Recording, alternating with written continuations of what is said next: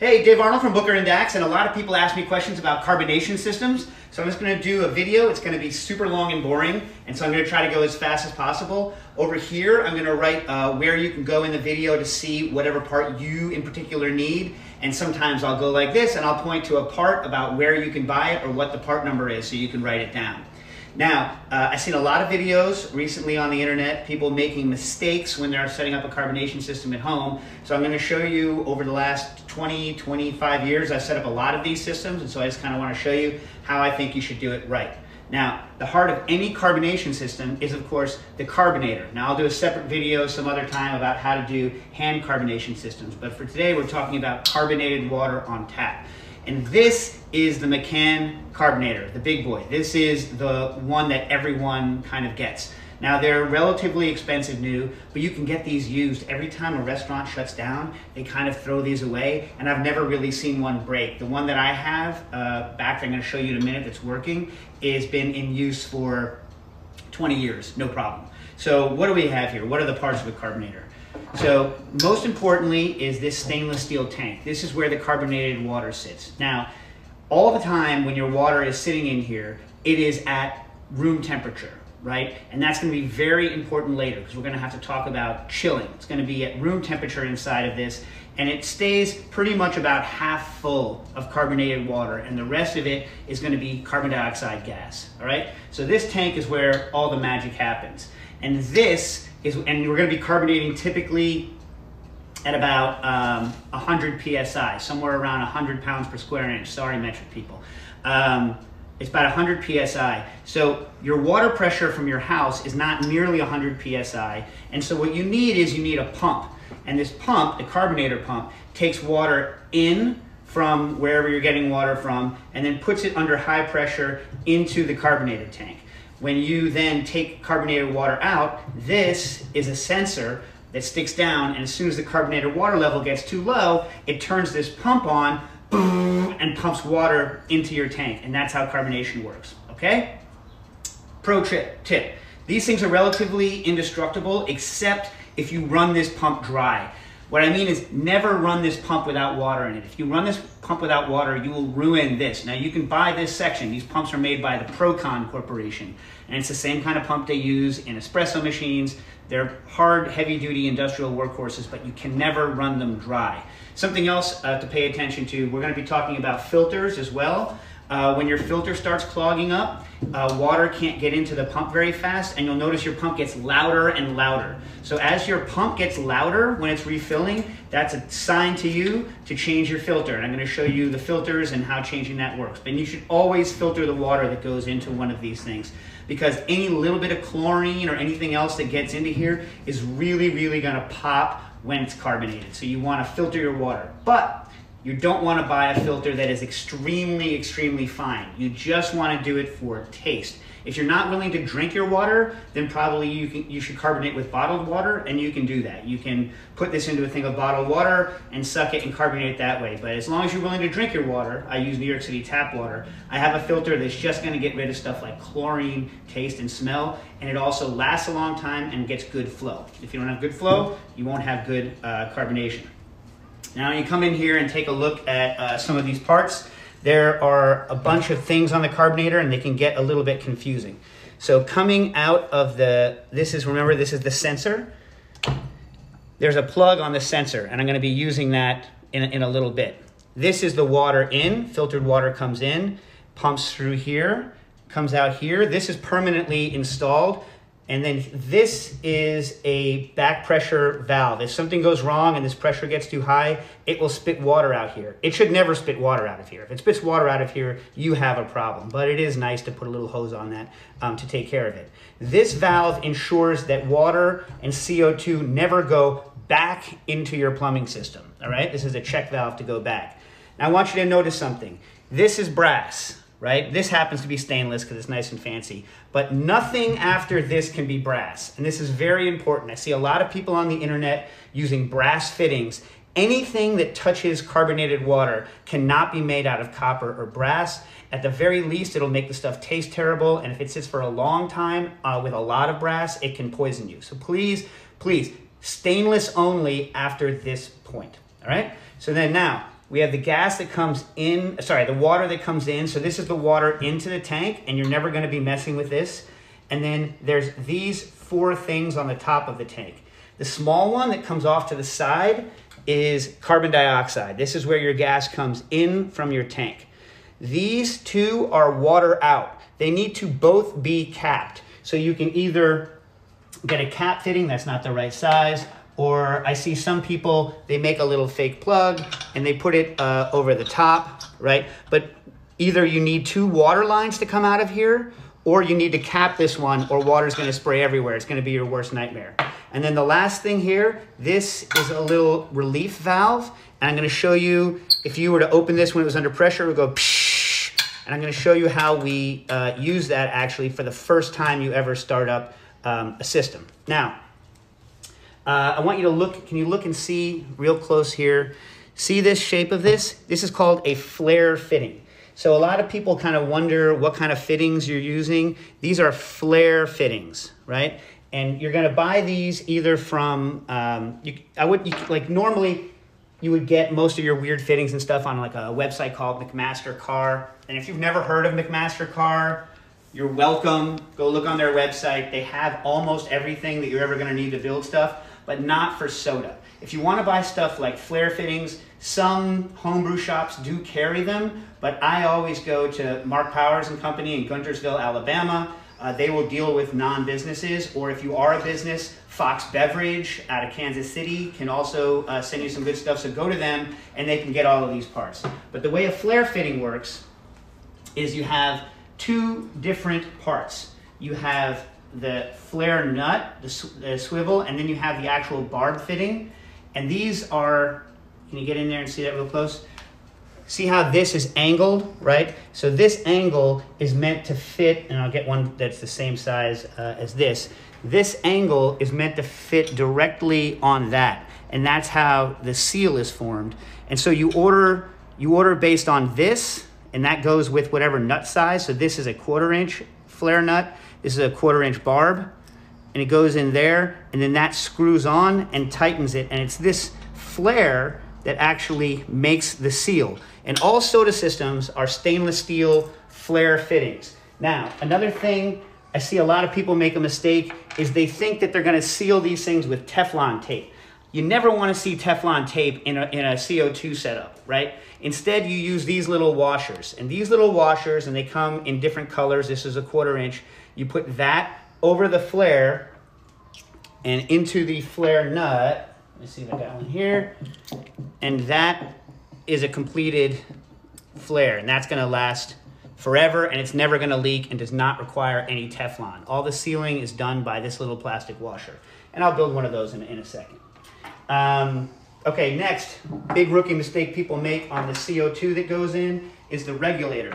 So this is a regulator I see people buy all the time, and see how fast you can catch what's wrong with it. I'll let you know. See here, there's 2 main sections of a regulator. This is called the primary, and this measures the tank pressure.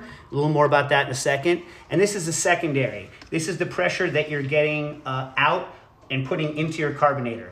Now, most beer people, beer heads, don't need pressures that are that high. So a beer regulator only goes up to 60 PSI, and this is a beer regulator. Carbonation regulators need to go over 100 PSI. So you want to make sure the ones that I use are 160 PSI regulators. 125 would probably also do, but I get 160 PSI. So that is a huge mistake people make. They get the wrong regulator, and then they're in for a world of hurt. They're never going to have a good carbonation. Also, if you're going to be moving around a lot with a regulator, it's a good idea to buy a cage, because these things are relatively fragile and they get hit. And then you can see this one got hit even with a cage on it, and it got bent, and it's kind of a pain in the butt. But you buy this cage separately, and Mark Powers and Company has that, and you can get it off their website, and it just screws in with a standard 1/4-20 nut. Now let's take a look over here at this. This is the part of the regulator. This is the part of the regulator that goes onto the carbon dioxide tank. And if you look through, it goes directly from the carbon dioxide tank, the gas, and then is measured in this high pressure regulator, the primary. And then the ones that come off on an angle like this are your secondary, and this is the actual gas that you're using. So this part of the regulator has a little seal on it. That rubber seal is prone to fail a lot. This kind of fitting, the name for it is CGA 130. They're very specific, carbon dioxide. Get this little washer, this CO2 washer, and always have one of these around. Because if you don't have one of these around and this fails, it's gonna leak and it's gonna cause problems. So I always have one of these white CO2 guys to make sure that I'm not gonna leak, right? And then that screws directly into the CO2 tanks. Now let's take a look at the CO2 tanks.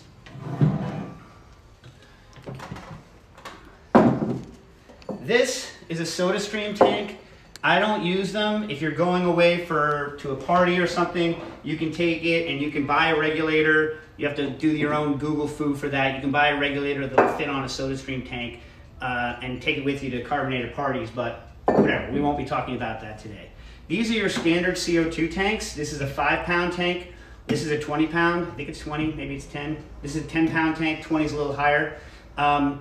In general, if you can fit a 20-pound tank, 20-pound tank is the most economical, right? They all have these. You try to go to a place, you get these refilled at welding shops that puts a little plastic thing over this just to keep it clean, and so you know which ones are full and which are empty. And when you have one that you know is full or empty, put a piece of tape on it so that you know, because you can't really tell, unless you have a scale that can weigh them, you can't accurately tell how full they are. Okay. And then when I show you, another classic mistake people make is they think that they can tell how much gas they have left in their tank based on what it says on their regulator, but I'll show you that in a minute. Now, second to last thing I want you to look at when you're buying stuff is the hose that you get. So this hose is the hose that a lot of people sell on the internet, especially beer people want you to buy this. I hate this hose. I would never use this hose. You can use it for gas, but never put carbonated liquid through this hose. This hose is made of PVC, polyvinyl chloride, and from a health perspective, it's not that I'm a health nut on PVC, it's that I've never had PVC hose that didn't impart taste to your product. So I've had people swear on a stack of Bibles that it wasn't gonna make my seltzer taste bad, and I think for beer and soda people who are adding a lot of flavor to their liquids, they can get away with PVC. But a couple of years ago, I had to rip out an entire system, and I spent 2 days on my back rewiring an entire seltzer system because someone had tried to convince me that PVC hose didn't taste bad anymore and it was okay, and they were wrong. So for gas, you can use this PVC. Notice this one is a polyester braid reinforced PVC, and this tube is still working even though it's like 25 years old. I got it when it was used. It's yellow and it's old. But this is the kind of hose you should be using. It's polyethylene core with a braid reinforcement and some kind of coating on the outside, which I believe EVA or something like this. I forget exactly what the outside doesn't really matter as much. You need the polyester reinforcement and the polyethylene on the inside. You can see how that's 2 layers. That's 2 layers on the hose. And this hose will never break.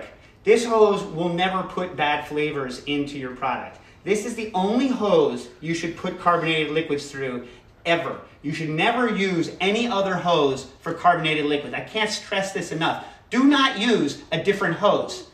Even if the person on the phone tries to tell you that you should use a different hose, do not use a different hose. Now, how are you going to connect these hoses? I use these things. In America, we call them Oetiker clamps. And if you're German, you pronounce them Oetiker clamps. That's how you spell it. And these things are really awesome. I'll make a hose for you. So let's say I was making a hose. Now remember, I told you want your washer here. Let's make up a hose. So screw on. You want to screw it on like this so that you know roughly where it's going to lie. Then you get your Oetiker clamp, and they're all different sizes depending on what hose you're using. And the person you're buying them from, if you're buying them from Mark Powers or whatnot, can tell you kind of what sizes to get. And these you can get on McMaster. And then you push it on to your barb fitting, but not all the way. You see how I left a little space there? I did that on purpose. This way, when I'm loosening this, I can actually loosen it easily. If I didn't do that, this swivel would bind on there and make it very difficult. Now here, you might not want to invest in these, but you really should. These are Kniepex, one of my favorite tool manufacturers in the world, and they make these Oetiker clamp pliers, and these are the ones to get. The red handle, there's a blue handle that's garbage. Get the red handle. I've never met someone who's like, oh, you know, I wish I didn't have that. And then you can either come in from the top like this and take a look. Can you see it? Yeah. And you squeeze it, and that's it. That's on forever, right? I hate the ones with I hate the ones where you have to screw them like this. Those things, you're always cutting yourself. They leak, they cut into the hose. This is a fantastic hose connection. It's perfectly tight all the way around. And if you ever need to get it off, so now I can unscrew this. If you ever need to get it off, you just come in with the side of your Oetiker clamp. And let's see. Yeah. Of course, it's a pain in the butt because I'm trying to do it on the camera. And that's it. It's off. So it just comes right off.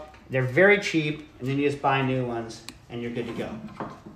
Okay, so let me clear this stuff out and I'll talk about the last important thing, which is the tap, what you actually use to put the seltzer through. Because this is another thing people really do a bad job of. All right, so here is a classic valve with a compensator, and this is what you're going to want to use on a seltzer system, not some sort of picnic valve or even what most people bars use, which is called a bar gun. And it doesn't have to be this one. I'll show you a different one that I have on my system that I have installed on my sink. But the heart of this is this compensator valve here. So you want to look, and I want you to be able to see that this tapers in. This is not just this taper here, but there's also a taper on this side. It tapers in. And then it has these little things to hold. And what happens is that there's a valve in here that this actuates, right? And when that happens, the seltzer water comes in here, goes around this compensator, spreads out, and that allows it, without losing all of its bubbles, to get from a high pressure area to a low pressure area out here without losing all of your carbonation. Now, the key thing is that this valve that operates like this, it's not actually pushing on this. In fact, all this is doing, all this taper is doing when it moves in and out is adjusting how big the area that the seltzer water goes through. And so there's a little screw here, and this is the important part, and you can see every compensator valve either has a screw or a little arm on it. And what this screw does is the more you screw it in, righty-tighty, the more you screw it in, the further back it's pushing this compensator. And that means it's shutting off, making it slower, the seltzer water. And when you unscrew it and make it loose, this is coming further out and allowing more seltzer water to come through. So this is the heart of a good carbonation system. This is where a lot of people fail. They don't get a decent valve. And you really want a decent valve that's just used for soda. And I'll show you the one that I have over on my system. And let's go over to the system and I'll show you the cold plate. All right. So this is the actual valve that I use on my carbonation system. So this is like a nice, it's called an Ibis beer tower. I got this one from Fox Beverage Company. And then this is the valve that I was telling you about. This is actually, I believe, a beer valve, but it's got the same compensator inside of it that the other one did that I told you about. And on this one, you adjust the compensator with this little arm. And then the seltzer comes out of it like that. Now, I recommend when you're installing this that you install it so that it goes into your sink. This way, when they're spilling, it goes in and you don't have to have a whole separate drain line. If you're going through all the trouble of installing a carbonation system, you probably want to also do filtered chilled water. So I recommend putting a water filler also on your sink. And it's really convenient to keep these all near the sink. The one thing you want to be sure is make sure you have access to the bottom of this, because if anything ever goes wrong, and I've had it happen where a fitting fails or a tube slips off, you're going to be having 100 psi carbonated water spraying everywhere, and you're going to want to be able to get to it and fix it really quickly. All right. So I have an ice machine, and I've installed my cold plate, which is the last part of the system I haven't shown you yet. And here's the cold plate. So the cold plate is just a block of aluminum, and on the inside of the aluminum is a bunch of coiled stainless steel tubing. And then there's fittings that are coming out. Now these are also flare and barb fittings. These fittings usually come when you order the cold plate. So just make sure that it comes with the proper flare fittings, and you just need to tell them what kind of tubing you're taking off. I use 1/4-inch tubing. So you just want to make sure when you're ordering your cold plate that they tell you what size barbs are coming off of it, and I highly recommend 1/4-inch. Now, mine's real fancy, so I have this ice machine. I've drilled a hole in the side of the ice machine, and it comes in and goes to the cold plate. I don't even necessarily recommend it, just because ice machines are not only expensive, they're also kind of loud and they're inefficient. You could do something easily with a box that you just put ice in, and then have a drain in it, and then put this in an insulated box. And I ran that way for years and years and years. Right? So the important thing here is that for seltzer water especially, that you run the seltzer water through 2 circuits of your cold plate. So this has 3 what's called circuits. In, out, 3 times. 1, 2, 3, in, out. So what you want to do is warm seltzer comes in, goes through a circuit of the cold plate, comes out, goes back into the cold plate. You see that short loop? Goes through it again and comes out. Now, why is that important? You want a double loop because it's going to make the temperature a lot colder, and the colder your seltzer is, the better your seltzer is, the more bubbles it will have, also the more refreshing it is. And secondly, going through that longer line means it's going to have an easier time coming out without foaming and losing all of its bubbles. Now, if you're putting a cold plate in, you might as well go ahead and put a couple of extra circuits. I only have 1 extra here, and that extra circuit is for filtered water. So I only run that through once because I don't really care how cold my flat water is. Anyway, all right, so if you're going to do this, I would recommend maybe getting, like I say, you can just build an insulated box with a drain in it, and then, put a cold plate in that. But you do need some way to chill the water. And I can talk later on more about alternate ways of chilling, but this is where everyone thinks they can get away with not doing a good job, and they're wrong. And I'll show you how this works. So in the real life, when this is running, there's ice on top of it.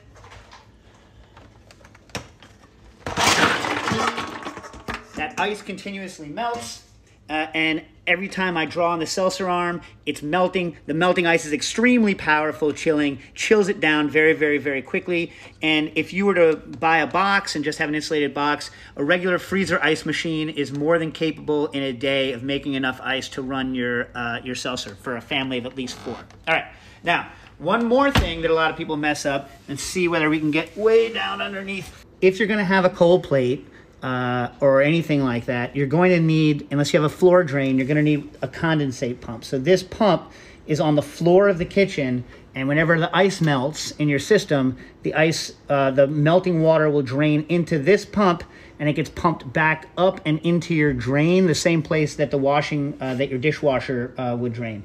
So in my house, I have an espresso machine that also uses this drip pump. I have my ice maker that uses this drip pump. If you're lucky enough to have a floor drain, you can get away without it, but please don't forget that. All right, now let's look at the heart of the system, and let's show you how to start one of these up. All right, so here we are under the sink, and I'm going to show you how to fire up your carbonator for the first time, and also how to do the filter. We want to take care of that, make sure it's right. Now, this is my filtered water output. And whenever you're doing plumbing and you have the choice of install 1/4 turn valves. These allow you to just turn things off and on with a 1/4 turn. Okay, so we got to turn off, and I have a lot of water fittings under here, so it's a little confusing. I hate these fittings. I didn't install them. But you got to turn off the water to your filter. That won't be a problem if it's brand new, but then just make sure that, in fact, you have turned off the water. So make sure you're depressurized, and here I've tested it and make sure the water is off. Make sure that you have a bucket under here. That's my espresso machine pump. Make sure you have a bucket to catch the water as it drips, because water will drip. Some machines allow you to switch the water off to bypass it. I don't use that because I've had that fail. And always keep this wrench. This wrench comes with your water filter. Keep it. And you also have to think about what you're doing. Pretend that you're staring, well, pretend that you're staring up at it and think the correct kind of righty-tighty, lefty-loosey. I always think about it a little bit, because what you don't want to do is over-tighten this unit, because then you can crack it, and then you're going to be in a world of hurt later on. All right. Now, once it's a little bit loose, you can loosen it up, and it should come off fairly easily.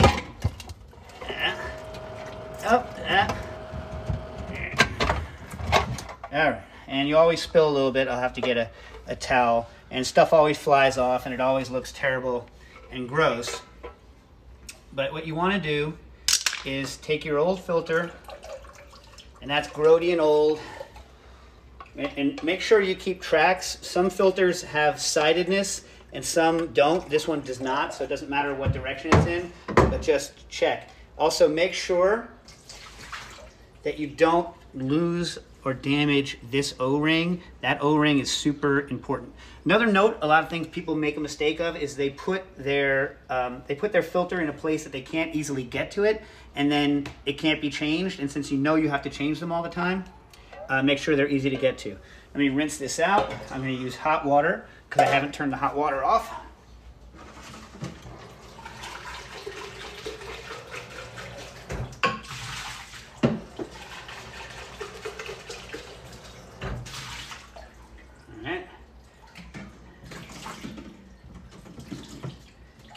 And now I have the new filter, and I've soaked it to get some of the initial carbon out of it. And then here's another important thing. You want to make sure that it fits right down in there, because if it doesn't fit nicely on this rubber grommet, it's not going to work. So this is what it should look like before it goes back on. Be careful. Put the ring on it before you put it into your bucket. Let me get a towel to wipe that down.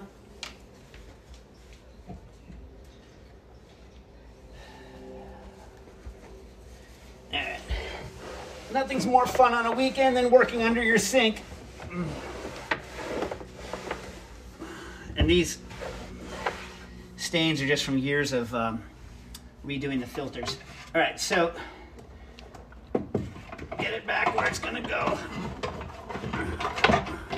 All right, now, want to be a little bit careful here to get it to thread on straight. You don't want to cross thread it. I want to go, yeah. Imagine yourself underneath it, righting, tightening, and lefting, loosing. You just want to make sure you get it right. All right, so now I have it pretty tight, hand tight, and just take it and hold the top so you don't put too much torque on it. You don't want to torque these plastic things too hard. And you want just enough tension on it that it doesn't leak. You don't want to go gorilla on it because you can crack it. All right, now we're going to turn the water on. And you can see it fill up. See how it fills up? But it's still not ready yet. There's still air trapped in here. And so every one of these suckers somewhere has a vent button. I'll be darned if I can find it on this one right now. But they all have a vent somewhere that you're supposed to press to get the air out. 'Cause the air inside of your filter is going to be a nightmare enemy. Yeah, but I can't for the life of me. Maybe it's under here. Yeah, here. There's a vent. Ready? Now, I know this looks violent. Can you see it? See how water's not really coming out, air's coming out? A good idea, now that I don't care whether you see it anymore, is to cover it with a towel so that it doesn't spray all over everything. You hear how no more air's, see it, hear it? Now it sounds like water, not like air. And then it's even like, it's good practice to wait a couple of minutes and then burp it again to try to make sure that you've gotten all the air out, because you really don't want any air at all in your water system. All right, now, oh, wrong way, people. All right, so now another good practice is you're gonna wanna come back. Now I just sprayed this with water, right? So it's hard to see what's going on. but you're going to want to come back in an hour or two and just make sure that you're not leaking water. All of this should be, after an hour or two, bone dry. If it leaks, and I've had it happen, you need to take the whole thing apart and do it again. You could try to give it a little more of a tighten, but if it takes any more than just a little bit extra tightening, it means you have a problem and you need to fix it. All right, so now we have the water going. Now remember, you have the filtered water. I have my manifold here. I have the filtered water going to the Seltzer machine. Now I'm going to pretend. Here's the issue. Let's turn this off. Right? Let me turn this off and vent this. So the first thing we're going to do is, you don't have your water in, unplug your Seltzer. Don't have your Seltzer carbonator plugged in. This is how I unplug it. I just take these pins apart like this. Now there's no more sensor. That motor will never kick on. Because remember, the last thing you want on earth is for that motor to run dry. So I've turned off my, here, I'll move this out of the way. So I've turned off my carbonator here, right? Now, I have the water on, and I'm gonna fill this with water by just hitting this vent button. You see that vent? You hear that water going in? It won't normally make this much noise. It's just making this much noise because my CO2 is hooked up. Oh, see that? Run it from up here. I'm trying to fill the whole system with water. No gas, just water. All right, see that water spraying out? The whole thing is full of water now. Now, why did I do that? Air is the enemy of carbonation. So what you don't ever want is for there to be any air in this thing at all. No air. So the only way you can, when you hook it up again later and you've already purged it of air, there's no air in it, you don't need to go through that step again. But the first time you use it, you have to get rid of all of the air. So the way that I do it is I fill it completely with water. It's filled completely with water now. Now, here's the next step.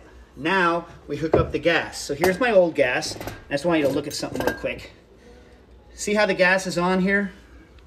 And right here, this is the main, the primary. It's down at 0. And all I have left is 40 PSI. That's nothing. That's not enough to carbonate with. But let's hook it up and you can see how far it goes. These again, lefty-loosey. Also, try not to go too gorilla on these either, because you need to use them again and again. So you need to write empty on this, which I'll do in a minute. Here's a full tank. Notice how it says full. Let me see. You can see it here. Make sure that your seal is good. If not, use one of those washers. Make sure you're not cross-threading. Oops. Sorry. There we go. All right, now, don't use like channel lock pliers on these things. Use like a real, I only use Knipex pliers wrenches, but something that's not going to mar your stuff too much. Hold on to this a little bit like this so it doesn't rotate, and then push down on this. That's kind of all you need. You don't, again, need to go too crazy on it. You're not trying to damage it or deform it. And then stay away from any parts in case there's gas that pressurizes it. You don't want it to hit you. Then turn it on.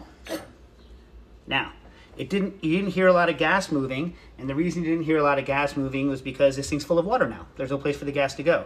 But if you see here, we're up around 1,000 PSI or something like this. This is not a fuel gauge. The pressure that's in this tank is only dependent on temperature. That's because almost all of this tank up to here is actually filled with liquid carbon dioxide.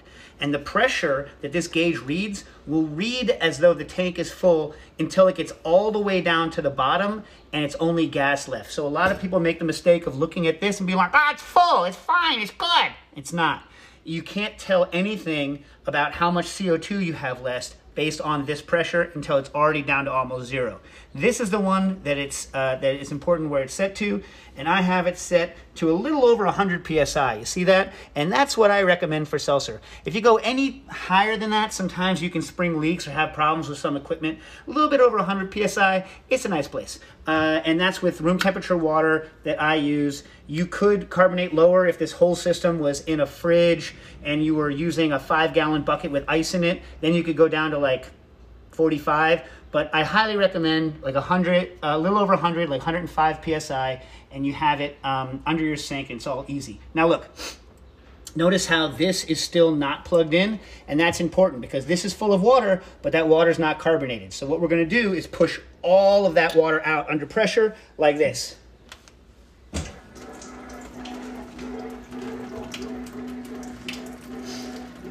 This is the part that my son hates the most.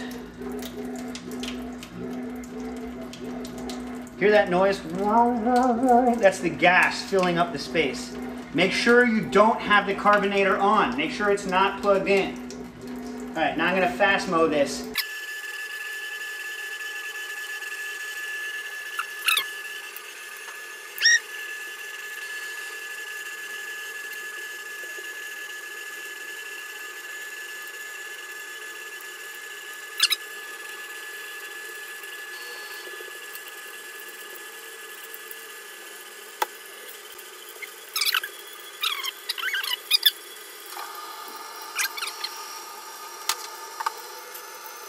Here now. Oh yeah! Oh yeah! That's it. Now hear it still whining. Whee! Hear it?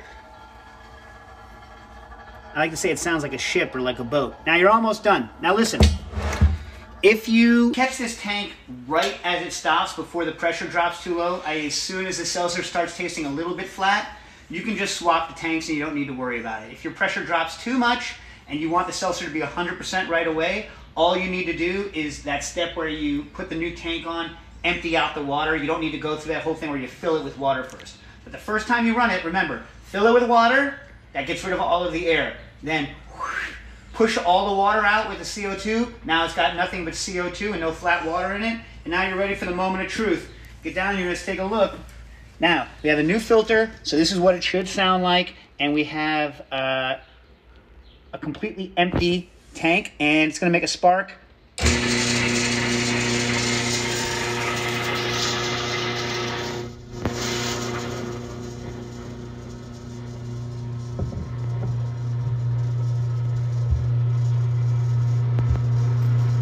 right, let's go up.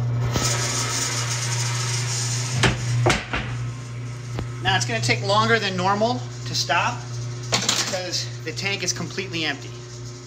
Completely empty. Usually when it comes on, it's only going to run for like 10 seconds.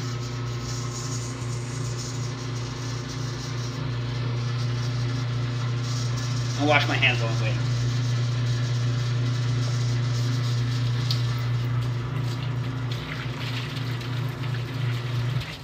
Oh yeah! All right. And that, my friends, okay. Gotta wait for the what? And now, the very first glass of seltzer. When you install it the way chumps tell you how to do it, and by the way, every instruction I've ever seen on the internet, even the instructions that the company uses, they are chumps. Their first glass of seltzer is not their best glass of seltzer. They say to wait weeks for your seltzer to be perfect. This seltzer, oh yeah!